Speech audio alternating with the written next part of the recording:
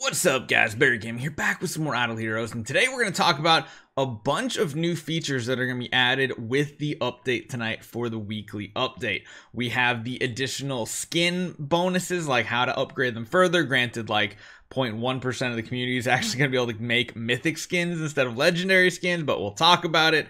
They're adding a new depth in the Tower of Dreams. They're adding new achievements, which we'll go over here again, and there's going to be a lot of new void imprints and Tree of Origin for a ton of older heroes in case you want to use them as tenants in your Celestial Island, Cloud Island homes.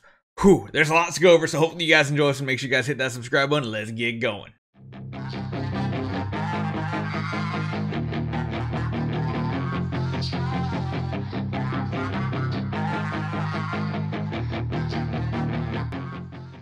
So first off, we are on the TapTap server, so we can see exactly what's going on. The first one I want to talk about are the skins. So, you'll notice there's these really shiny pink ones now. Well, essentially what that means is skins will now be able to be upgraded further than they previously were. Yeah, mythic tier. So I'm not sure. Let's try to take a look to see if they can be, yep, every skin. So even like the regular limited skins, like for the Alchemy Professor, everybody got for 5th anniversary, 6th anniversary. Man, I forget how many years the game's been around. You have the legendary one here, which is 688. And then it says here, clear void campaign stage 3-3-10 to unlock the remolding of high skin quality. That's a weird verbiage, but okay. But you can see it goes from 688 all the way up to 712.9. 688. That's a lot more HP compared to everything else. And yeah, they're gonna have these fancy little pink borders on them and everything. Yeesh. It is a higher tier, and of course you have to be unlocked in void campaign, and you also need to, oh, wait, are they just grouping them down here together? Hold on, that's a little trippy. Wait, are all of them? Kind of confusing. Oh, they put a bunch of them down here too. Okay, they're really not in any order whatsoever. They're like just randomly grouped up. But every type of skin can go up to mythic. But how many people actually have 3-3-10 done? I'm not even there. I'm not even in, I think, chapter 3 yet. I'm still in chapter 2 on my account. Granted, I haven't pushed in a while. I probably could make some good progression. I just gotta get my team set up properly, but ugh, mythic skins, not something I like. Or if I would like it, if they didn't have this such ridiculously high threshold. I think this plus like the new Resonance gear should have been unlocked in like chapter 1, not the end of chapter 3 or middle of chapter 3.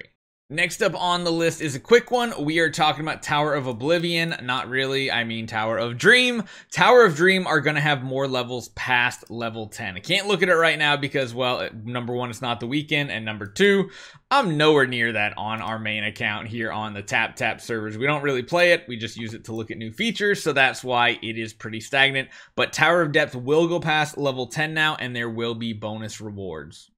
The next item on the list is one that is very good because, well, everybody can just get them, and that is they have increased, or rather added, new achievements to the game to give you some of the newer resources. So clearing stages in Chapter 1 of Void Campaign will get you some resources here. I imagine when it says Chapter 1, I imagine it means 1-1 through 1-7, like that whole first island. We'll have to see when it actually goes live. There are some other ones on here. Clearing 20 stages in Sealant of any faction will get you additional 4-color crystals. I mean, that is what it is. I think that was new. I don't remember that one being there before.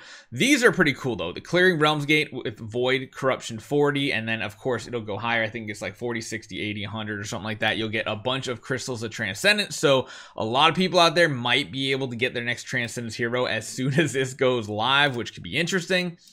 Conquer all planets in the Explore area of the Void Vortex for the first time.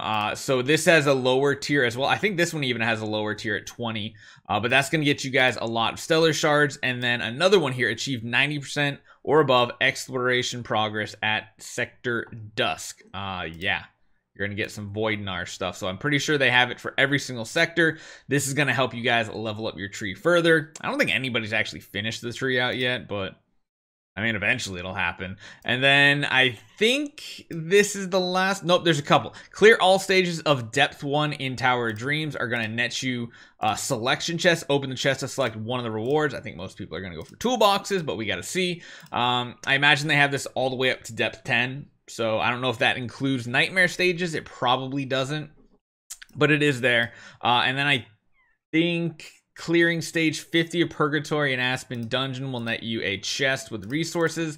I don't know if there is one previous to this, and I imagine there's another checkpoint at 100, 150, and 200 for Purgatory. I think those are just additional ones because I think there were already clearances for Death 1. So there might be one for like unlocking Purgatory. We'll see. There's another one here. Awaken a hero's soul 10 times, and it gives you half of another awakening. I mean, that's not great. I wonder if this scales up though. I wonder if this is like when you remember using all these cores of transcendence, you kept getting more and more cores. I wonder if this one works the same. We'll just have to see when it does go live. The next part is pretty cool. Sadly though, they did some weird stuff with the heroes they picked. We are getting additional Void Imprint and Tree of Origin on heroes. Number 1 is over here in the Shadow faction. Kameth will be getting it. I don't know if that really makes him any good. Anybody who you don't scroll on their descriptions usually is not a good hero nowadays. You need to have a law degree to figure out and read the verbiage in any new hero skills versus old ones. Very cut and dry. Maybe this does something. I mean, like the act ability has a much higher chance to petrify the target for 2 rounds. Basic has it too, right? 25, it's not very good. And of course, you do have the tree, which is just raw stats. They don't have branches. The other one is Corpse Demon. Corpse Demon has always been an interesting hero because I always like this Realm of Frost. When attacked by non-warrior enemies, has a 30% chance to freeze them for 2 rounds. When attacked by warrior targets, has a 45% chance to freeze them for 2 rounds. I wonder if you could somehow run like a Rui. I mean, his stats are just going to be bad in general anyway, though. But, I mean, damage against frontline enemies with an 80% chance to freeze, like, could this hero be like some sort of CC cheeser for like Vortex or something instead of Jara?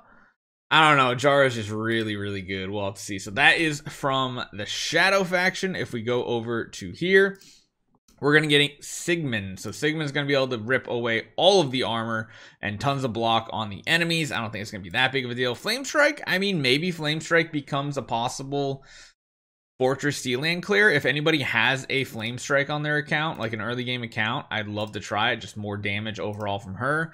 Abyss is one of the first ones that's weird. Instead of going Cruce and Scary, Cruce, of course, is going to be one of them. And his stun now goes up to an 85% chance. He feeds more energy. They skipped Scary and instead went with Queen since she is the base version of a Transcendence hero. Yeah, just don't build her. Just don't do that. Trust me. Just don't. Her stat lines are horrible. Now, this is the one I think a lot of people are hyped for, and we already have a couple accounts we're going to be testing her on. Valkyrie. So Valkyrie is always doing damage based on her HP to the enemies. So if she has V4, she has a Tree of Origin maxed out. That's a lot of HP. I'm wondering how her burn can actually perform in certain game modes. Now, typically she's always been like a PvP hero, and it's never been great in PvE, but maybe. And then the other one here, they're skipping Heart Watcher and they're going to Vesa again, just like Queen. Again, not a hero you really want to build at all. Just no. Dark's getting a bunch of them though. Dark is getting, where is it? Dasmog, Sleepless, and all right, yeah, Dark Arthendal, Dasmog, and Sleepless. So Dasmog used to be one of the top PvE damage dealers, up there with Scary. When you have multiple of them, they feed energy into each other. Nah. Sleepless, again, nah.